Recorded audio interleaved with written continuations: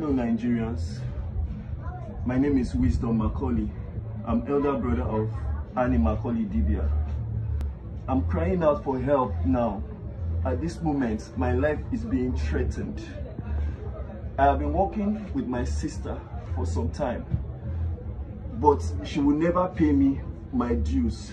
She would rather send me 20,000, 30,000, turn me to her slave. And at the end of the day, she can decide when she's angry to end it. Some weeks back, her husband sent me some money, gave me some money. I've been begging him for years. The money wasn't so much, but I used it to settle my home. I have a wife. Imo State, I am sorry. They have not come to do the rightful thing. I'm not come to pay your daughter's dowry. It's not because I don't want to. It's because I've been manipulated for many years. Annie introduced me to drugs, hard drugs. Annie takes drugs. She's a drug addict. She takes it every day. She is so violent.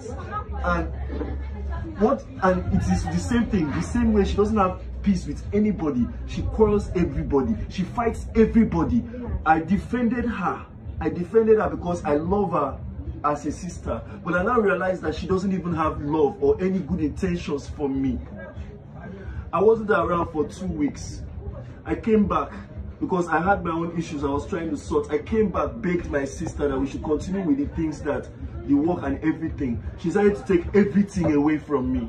She took away the job. She wouldn't give me a car. I've been begging my sister for a car to do Uber for many years now, so that I can at least on my own provide for my family, provide for my wife and my 3 children. My sister has never responded to me. I came back to beg her, okay, let me continue with the job, the manager job that she offered me. She offered me to be her manager, but then at the end of the day, she turned me to her errand boy. She turned me to a slave. Annie is evil. Like, she will not, she doesn't want me to be able to stand on my own. Then this afternoon, after she sent me out of her house, I heard that she went on social media to say I beat her. Nigerians, if I beat Annie inside Two-Face's house, will I be able to sleep in Richmond Estate in Legushi for one night? I was there for 6 days, begging my sister for an opportunity to work, opportunity to feed my children, opportunity to stand on my own, but she will not give me a chance. Every slight opportunity, she will call my wife and insult my wife. She insults everybody.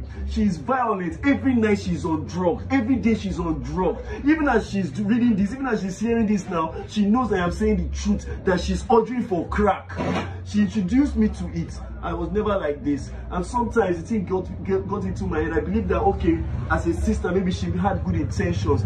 If you go back to my previous pictures, this is not how I look. This is not who I am. At the end of the day, she now took away the only opportunity for me to be able to feed my own family from me, because she doesn't want me to be able to stand on my own.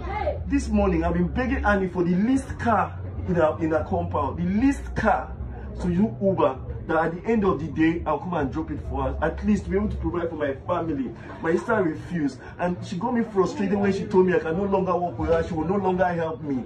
Just because I did not go for 1 week, of which I was calling her. The moment she realized that her husband gave me small money, she blocked every means of communication with me and set me up to lose the only way that I can feed my children. Nigerians, I am crying.